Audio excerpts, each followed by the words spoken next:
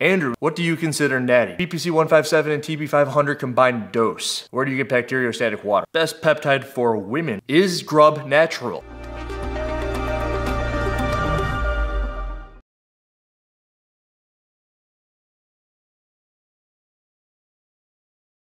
This video is going to be on peptides. I watch people talk about stuff like this and they're not really to the point. And with that being said, CA Peptide sent me some MOTS-c, 8 milligrams of it. And I'm not gonna really get into the nitty gritty right here, but from this point on forward, I'm just going to play a straight shot of me reconstituting this stuff and then shooting it into this part of my stomach, right?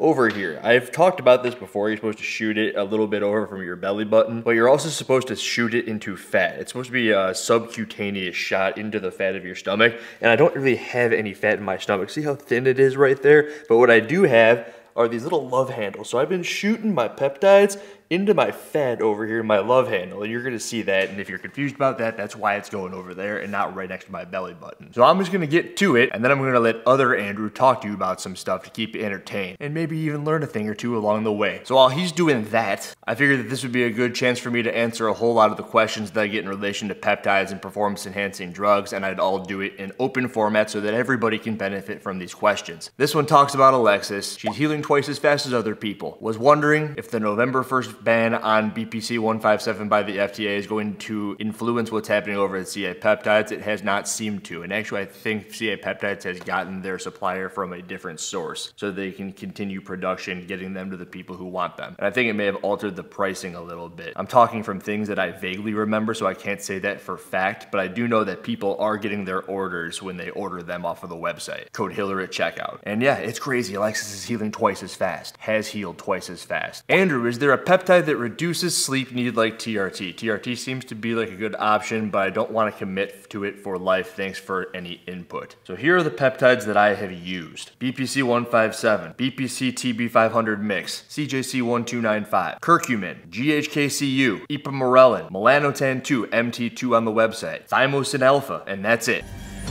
On top of, I guess, the MOTS-c, which I just used. By the way, that thing that you're seeing me do in the video right there, that's supposed to be very similar from what I can understand to the GW501516. It's supposed to have some sort of an effect on the mitochondria as an exercise enhancer. And then the trickle-down effect is supposed to be some additional level of fat loss. But the way that I can understand it, it's gonna give you some sort of an increased bump. The same way that you heal a little bit quicker when you are using BPC TB500 in the recovery process, it's going to give you a slight bump in the amount of time that you increase your fitness levels. That one isn't on the CA Peptides website yet, but it's supposed to be pretty soon. And the reason that I just listed off all of those peptides is because the ones that I've seen that can probably have the biggest impact on your sleep are the ones that are most similar to the growth hormone sort of benefits. They increase your growth hormone levels. So I'm thinking the CJCs and the ipamorelins, the sermorelins as well. And the biggest thing that I can recollect from having taken those is that you have more dreams. Dreams usually mean that you're in a deeper state of sleep, and I don't ever dream when I'm not using those sort of peptides. I've never had dreams. I'm not a dreamer. And it's actually probably the most fun part of taking those peptides. It lets you know that they're also working. It's like, hey, I don't dream and then I do dream. There must be something different, and the thing that's typically different is I'm using one of those 3 peptides. So probably your answer to that, who I don't know who's asking this question, are those 3 that have the similar growth hormone sort of impact on you. Here's a question asking if PEDs affect my relationship and if there are pros or cons. The cons are that I want to have sex all the time. For some of you, that might be pros, and then the having sex part is also a pro, and let's just say that Alexis is a pretty good sport about that. God bless her soul. All right, a quick break from other Andrew. So I've talked probably at some point where I got the bacteriostatic water from, talked about how you need to always be sterilizing and re-sterilizing stuff. I believe I brought up the website where I kind of pick up all of these needles. These are, I think, 1.5 inches.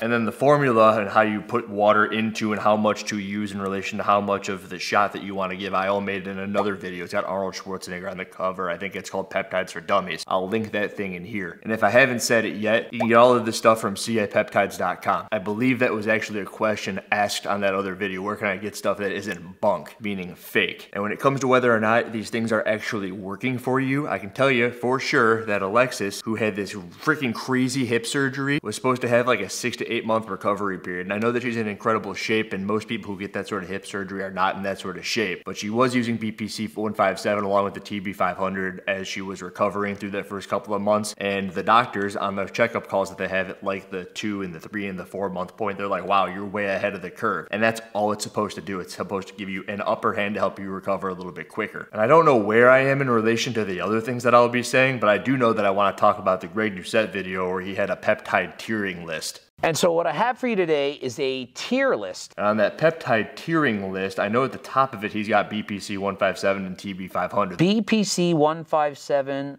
it's joining up with my cookbook. They're best friends now. The reason BPC is in there is because I get injured a lot of the times, and I'm old and I'm very active, and I've put a lot of abuse on my body. I was a power lifter. It can benefit anyone that's looking to prevent injuries, to feel better, and to get back to the gym and train harder than last time. And of course, how can you have BPC 157 in there without having TB 500, they're best friends. It's literally the Wolverine stack. Those are both on CA Peptide's website. If you use code Hiller at checkout, they'll either send you either free bacteriostatic water or it's free shipping. There's usually one of the two going on. So use code Hiller, H-I-L-L-E-R at checkout. But there's a Ben Greenfield article out there that's really good on BPC 157 in particular, and it's the Wolverine thing. It's supposed to help you recover quicker. I've seen it happen to Alexis. So whenever I go to events, and I've spoken about this on end, I have so many people come on up to me and they're like, hey, should I use it? Or I have used it. For the people who say that they have used it, they can't tell me enough good things about it. So I basically want to put those people up to one another and say, hey, you should use it because this person said that they did use it and they just wish they would have done it sooner. And the most frequent question that I get about this is, hey, I've had a bummed out knee for 3 years. Should I use BPC 157? And my answer is always, the sooner that you can use something after the incident or the surgery or whatever, the more impactful it's going to be. Back to other Andrew. How can I order BPC 157 and what is the process like? Obviously, CA Peptide sells it.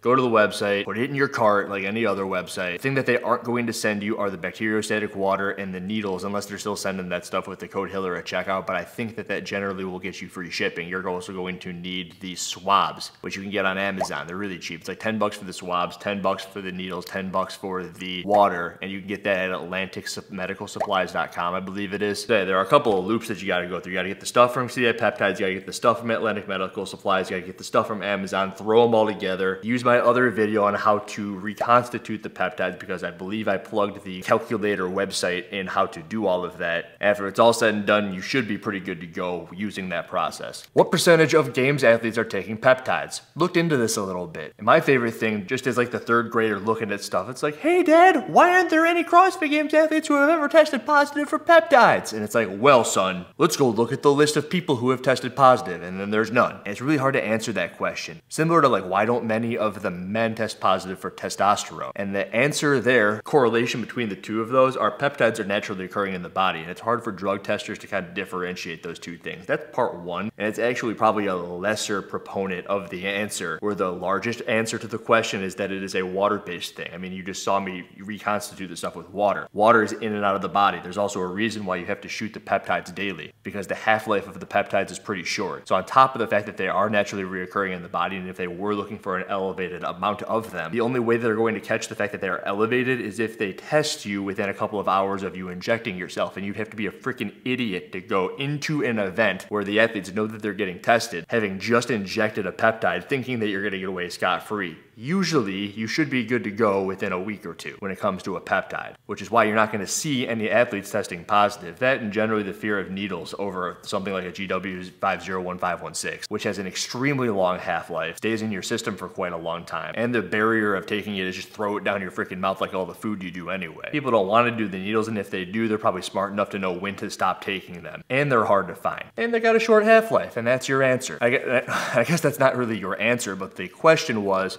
what percentage of them are taking? For all I know, it's 100%. That's what I've been waiting for. That's what it's all about. I'd probably really want to say 10 to 15%. Honest answer. BPC 157 and TB 500 combined dose. Dosing is interesting. Usually I don't want to go any more than 1,000 micrograms. So with this one, I believe they sell them in 10s or 5s or maybe 15s on the website. And 1,000 micrograms is just a milligram when you reconstitute all of it, but it would be 500 of each at this point. And if I were just doing PPC 157, I would go no more than 800 milligrams, micrograms, 800 micrograms. And usually you want to titrate that thing up too. So you go something like 400, 600, 800, make sure that you're tolerating it well. And it's not that really anybody doesn't tolerate it that well, but it's always better to start low and make sure that you're good to go before you bring the stuff up. Do you take HCG or HMG in your TRT protocol? No, I don't, because I don't want to have kids. And if not, are there any shrinkages? Yeah, those things are meant to keep you fertile and keep your balls larger. I have no need or want to keep my balls larger. I have no need or want to keep myself fertile because I don't want to have kids. I've never wanted kids. And if that changed, then I can introduce something like an HCG. I don't really understand why people would put more of external drugs under your body for no reason, just to keep their balls larger. You probably just shouldn't have started taking testosterone in the first place. If you want kids, don't take testosterone. You can always have a kid and take it later. And also, you could still have kids while on testosterone. And if you just want bigger balls, then there's probably something else wrong with you at that point. Big balls is this male bravado weird thing. I have to have big balls. It's like, well, then you're just weird. BPC 157 and TB 500 together or take them individually. Recommended dosaging schedule. Take them together if you can afford it. I know it's a little bit more expensive on the website, but what's going to end up happening is you're going to take some BPC 157, you're going to take some TB 500, and then you're going to take them both together anyway. The dosing schedule, as I said a little bit earlier, when it comes to athletes testing positive and the half-life of it, you want to take it basically every single day. You should be getting at least 20 injections per bottle. Is Grubb natural? That's Jason Grubb. By the way, I'm getting all these questions from an Ask Me Anything from way long ago. I think it was in August I put this up. And there are a handful of questions about PEDs, about peptides, so we're just going through those right now. And this is something I hear it all the time. Everybody wants to know if Jason Grubb is natural, and he put out a video just the other day where he says that he is natural. I want to make it perfectly clear that I have absolutely never used performance-enhancing drugs ever in my entire life. And for those of you that really enjoy accusing me of using in the comments section on various YouTube posts, I'm talking to you, and I'm telling the rest of the world.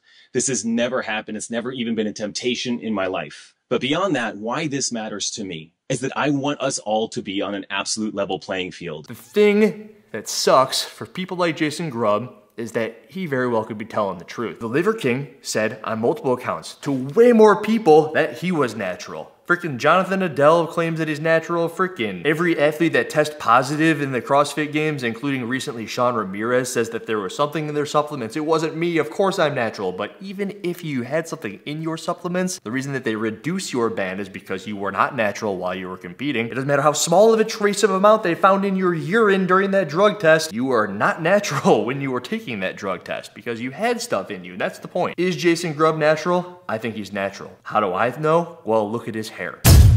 He's got phenomenal hair. It looks like he didn't do any sort of exercising before the age of 40. And I'm gonna give this dude the benefit of the doubt. I'm gonna probably make some enemies at that point as well. Some people are like, no, Andrew, how could you possibly think that? You also thought Bridges was natural? It's like, yeah, I think those guys are natural. Is there any PEDs you would like to try? Something new for you? So, I mean, I mentioned all of the peptides that I've taken. I've taken testosterone at 200 milligrams a week from CA Peptides' sister company, CA Hormones. And now I've downed that dose from 200 to 100. And the reason I did that is because I just kind of felt like a block walking around. I put on a bunch of weight. I weighed about 185, 190 for the majority of my life and all of my competitive CrossFit life. And then I went all the way up to 210, 215. And that's what happened at 200 milligrams of test a week. I got my blood work done through the company and it showed that my freaking testosterone was off the charts. It was in like the 2000s. It's like, okay, dude, we're going down. New blood work shows that I'm right within the reference range where I was at like 800. And before that, I think I was also at like 1300, which is also over, and it was like high over, high normal. Now I'm in the 800s and my body weight is just above what it used to be for the longest time. So I'm currently, as of this morning, 193. I was 185 to 190. And your question is, are there PEDs that I would like to try? And I just tried MOTS-c, which is like the cool new version of GW501516. The peptide version that in theory they would never be able to test or freaking find in you in a CrossFit sanctioned event. But I don't know. I kind of like testosterone and I don't like the idea of liking more things. I think that's the addiction part, right? Like I really like what testosterone does for my ability to put on a little bit of muscle mass, not necessarily need to sleep as much, while I probably should, and everyone should be sleeping more. I maintain more fitness than I figure I would have had I had not been taking it and doing all of this work that I do on the computer at this point in time. But I don't really think that I want more, and that might always change, who knows. Where do you get bacteriostatic water? I believe I answered that already. It was from the Atlantic Medical Supply website. Still on TRT, how are that? Pros and cons. I just talked about that too. I mentioned the pros, and I consider the cons to be probably some hair loss. Like my dad has this wicked thin hair,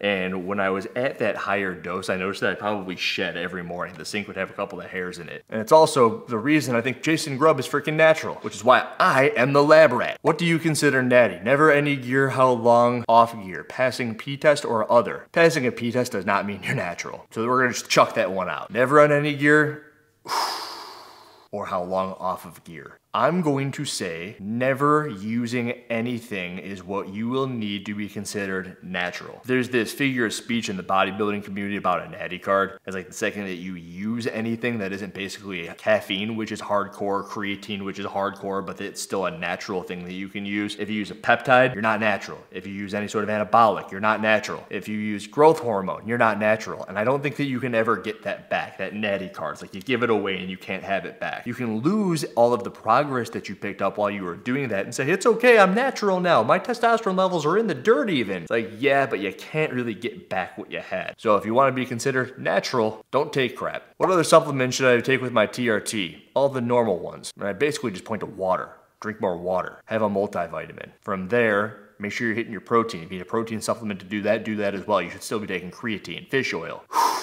And I think caffeine might be the best supplement on planet Earth. But the best way to know what you need is to get your blood work done. So it's not really like you need a supplement to maybe use or enhance or counter anything that's happening when you're on the testosterone. What you actually got to do is go get your blood work done, and probably do so every 3 to 4 months. Are you still taking steroids? Yes, answered that. Best peptide for women for muscle growth. It's gonna be the same one that I recommended for the sleep, because there aren't any outright peptides, with the exception of this phytostatin one, FST344. It's a myostatin inhibitor. Personally, that one kind of trips me out a little bit. I've never used it, but if you want a peptide for muscle growth, that would probably be the one to take, because it's going to turn off your inhibitors to say, all right, you're big enough, no more muscle, and it's just let you get as big as possible. The ones that I like are the ipamorelin, the CJC1295, and the sermorelin. And the reason I like those ones is because if you boost your growth hormone, you're going to put on a pretty good amount of muscle mass, and as a woman, you're probably also going to get nicer skin, better hair, better nails, all that stuff, and I know that that's something that women hold to a high regard. Some men too. I said it once, I've said it twice, and now I'll say it 3 times. Go to capeptides.com, use code Hiller at checkout. You'll probably just get free shipping for that, which will save you 20, 30 bucks. Use that 20 or 30 bucks to go to Atlantic Medical Supplies, where you can pick up your water and your needles and your pads or whatever to wipe down the top of them. Use my other video with Arnold Schwarzenegger on the front called Peptides for Dummies if you need to figure out how to reconstitute whatever it is that you pick up. It's milligrams into the water, and there's this whole conversion, but there's a calculator in that video that'll tell you how to do that. Maybe it's in the description in the bio. If you got more questions on this stuff, throw them into the comment section on this video, and we'll see you when I come around to making another one of these. Until then, Andrew Hiller out.